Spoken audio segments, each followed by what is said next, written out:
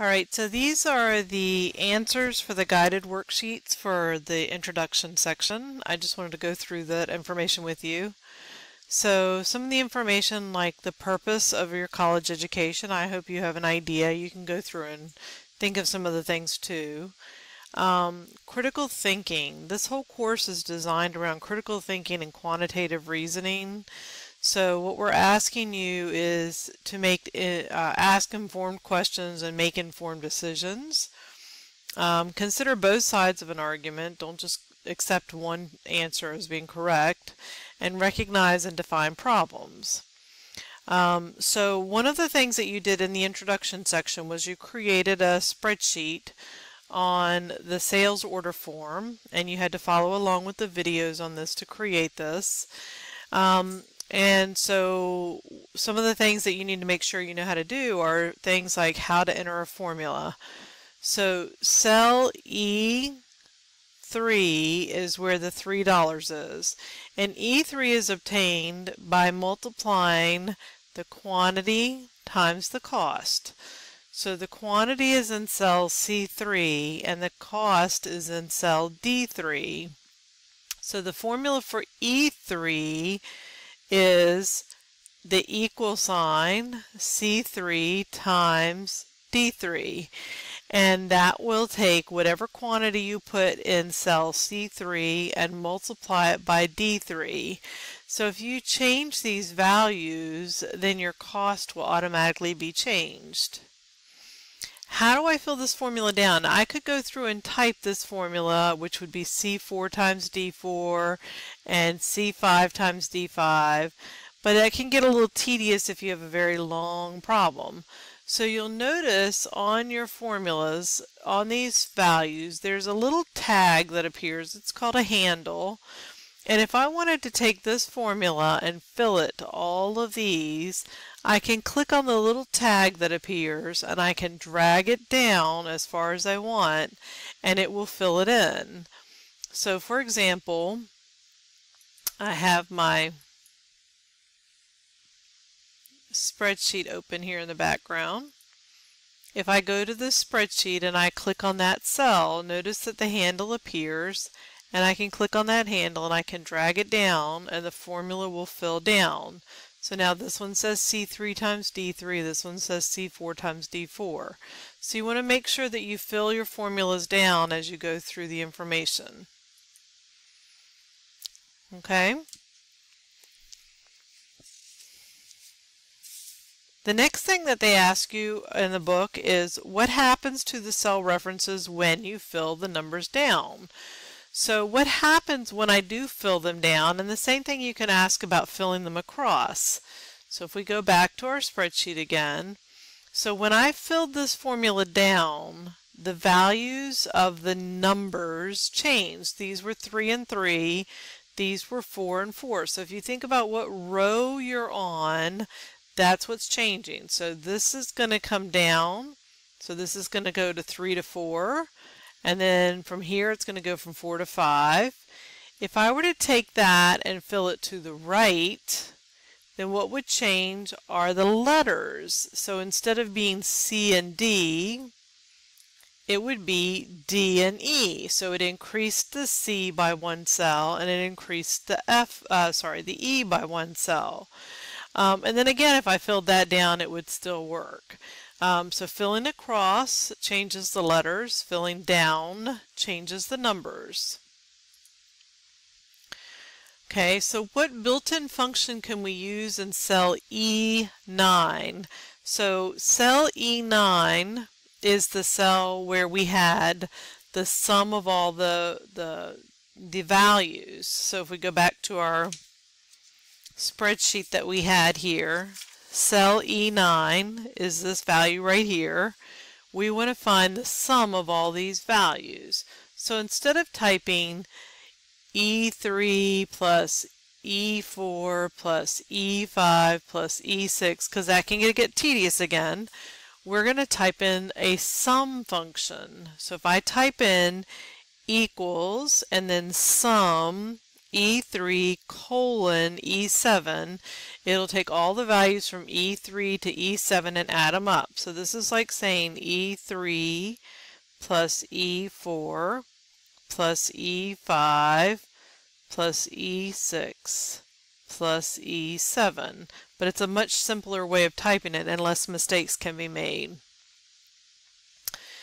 Alright, so the next question is, if you format the tax in cell E10 to show 0 decimal places, what happens to the output in cell E11?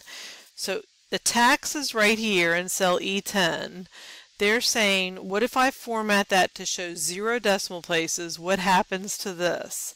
And what's going to end up happening is there's not going to be any change, because although you're not showing the cells, you're not showing the decimal places when you tell it to hide it, it's actually hiding them in the background.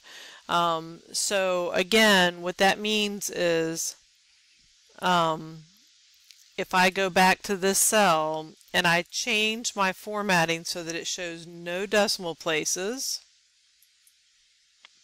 so now it's just saying 2, but you'll notice that this is still 21.6. So if I go out more decimal places, it doesn't make any difference. It's still going to show, because what's happening is in the background, Excel is still thinking of that as 1.6, even though it's not showing all those decimal places. Okay. So now we're looking at the next spreadsheet, and you created this on sheet 2 of your spreadsheet. And what they said is, how do you change the name of the tabs? So if I click right here on sheet 2 and I want to change that to say concert revenue, you can double click on the sheet tab, and it'll be highlighted and it'll let you change it. You can also right click on the tab and it'll give you the option to rename it. So either way, and what will happen is it will highlight the value, the name, and then you just type in the name that you wish to add it in there for it. So if I go back again to my spreadsheet and I decide I want to rename this sheet 2 to concert revenue. If you click on sheet 2, this is my concert revenue. Sorry, I didn't mean to blow it up so much. There's my concert revenue. If I want to change the name of the sheet, I can double click and see how it's highlighted, and then I can just type in the name of the value that I want.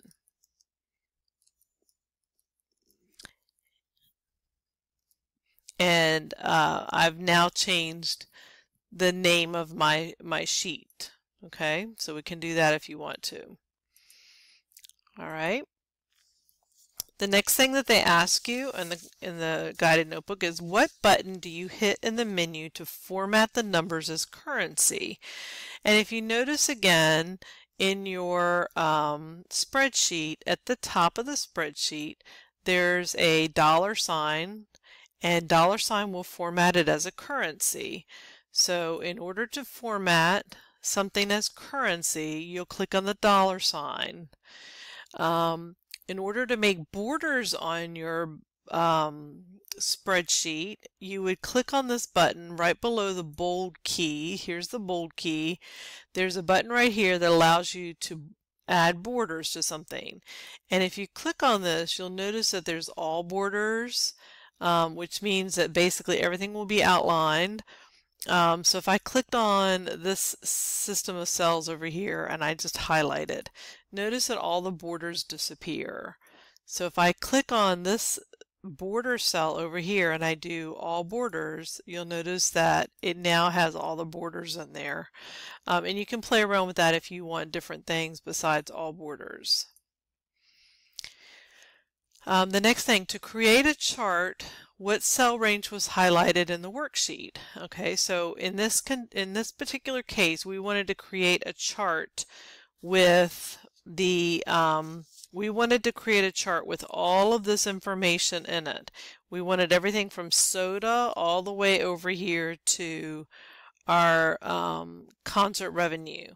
So what you'll notice is that you had to highlight from B2 to E7 in the chart. So B2 was the revenue per concert, and E7 is the $54, I'm sorry, is the 44.50. I think we probably wanted to go all the way to E8 instead in order to get the hot dogs in there. So we wanted to highlight all of this information in order to get this chart that you see here. If I only highlighted to E7, then that would only get the cookies, the popcorn, the water, and the soda, and you'll notice that my chart does have hot dogs in it. So you have to highlight all of that information. Now notice I did not highlight totals because that would have been a little bit confusing. So what happened is my chart contained revenue information for the sales for the three items. So all I had in here was concert 1, concert 2, and concert 3. If I had highlighted totals, it would have had a fourth column for totals, and that would have been a little bit confusing. So you don't want to do that. You have to watch out for what you're highlighting, and just remember, if you make a mistake, you can always undo it and create a new one. Okay, so the last thing that you see here is what kind of chart is this table that you see here, or this chart that you see here, and this is what we call a stacked bar chart. So if you go back to the example that I did again, you'll notice that I had a couple of different examples here. This is a stacked bar chart. This is a pie chart. Pie charts are really nice because they're very clear. They show you what percentage of each item is being used in each situation.